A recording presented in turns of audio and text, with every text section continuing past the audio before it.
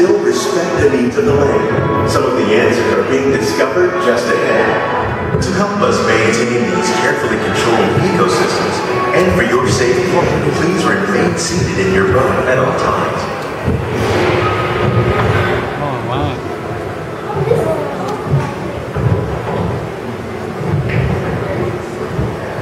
Welcome to our living laboratory, where scientists from Epcot and the U.S. Department of Agriculture are exploring innovative ways to produce bountiful harvests now and into the future.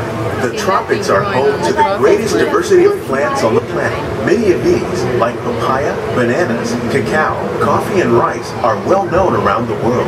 Others, like the jackfruit, fluted pumpkins, and dragon fruit growing here, represent the vast number of lesser-known tropical plants. As we learn more about these crops, we discover that many are rich in vitamins and minerals, while others are well adapted to growing in less than ideal conditions. For instance, the fluted pumpkin thrives in the poorest soil conditions of Africa. With its edible seeds and leaves, the pumpkin could become an important staple for areas where other crops don't grow easily. The unique-looking dragon fruit is actually a member of the cactus family. The fruits are high in vitamin C, rich in antioxidants, and have a light, sweet taste. The fruit originated in Mexico or Central America, but is already becoming popular in Asia. It could become a source of important nutrients for people living in many areas of the world.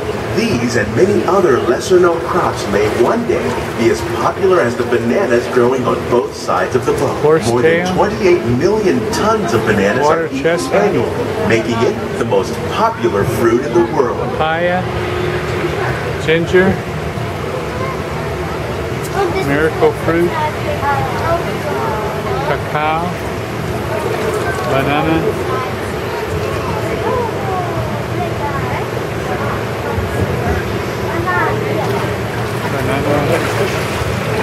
Here's a little banana. See it?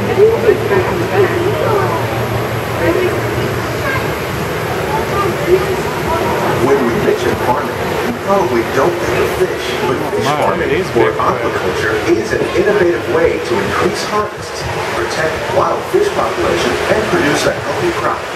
Like these sturgeon that grow to over 300 pounds. Now that's a lollipop. Tilapia, bass, and catfish are three popular crops raised by fish farmers around the world. Most are grown in open ponds, but innovative recirculation systems like ours can conserve water and improve production. More than 200 different species of aquatic animals and plants have been successfully farmed. Even these American alligators can be successfully raised in controlled environments. Now, nearly half of all fish consumed worldwide is now raised on farms, making aquaculture an important part of our efforts to produce a bountiful harvest and protect the natural resources year after year. We grow about 5,000 pounds of fish each year, many of which are featured in restaurants around Walt Disney World.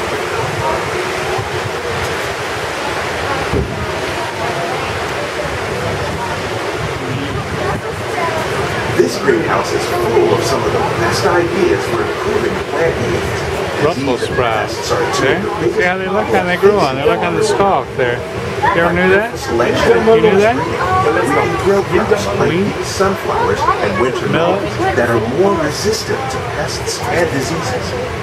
Scientists have even been able to breed plants that can flourish in marginal areas where water and nutrients are in short supply. The result of these efforts is higher yields and less impact on the environment. Turnips. Oh, look at those big turnips. Mellow. Huh? 9-pound melon. These plants are definitely on their way up. Innovative growing techniques like the ones you see help to increase yields while more efficiently using resources like water, fertilizer, and pesticides. We're growing these nutritious sweet potatoes above ground. This method increases yields, produces larger potatoes, and can be used where rich soil is in short supply. We're growing lettuce using our nutrient film system. This technique precisely controls and recycles water and nutrients. With it, we can produce over 27,000 heads of lettuce a year in this one small area.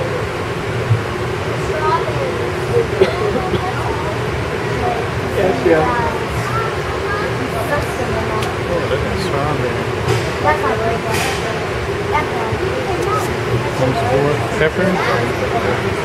Here's something you don't see every day. Tomatoes growing on trees. These plants were originally developed by Chinese scientists.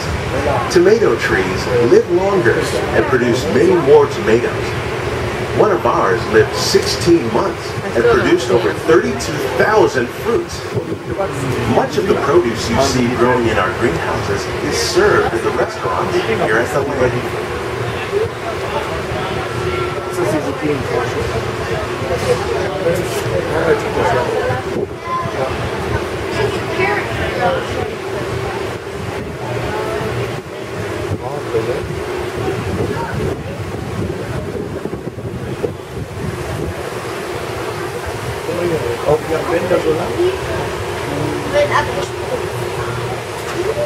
Parsley. Microgreen. The future of agriculture includes some high-flying ideas like the ones you see here. The aquaponics system on your left integrates hydroponics with aquaculture. The fish provide a source of natural fertilizer for the plants, and the plants help keep the water clean for the fish. It's another great way to produce more while using less resources. In our lab, Epcot scientists are working with the U.S. Department of Agriculture on a number of innovative projects. The goal of these efforts is to produce higher yielding and better quality plants.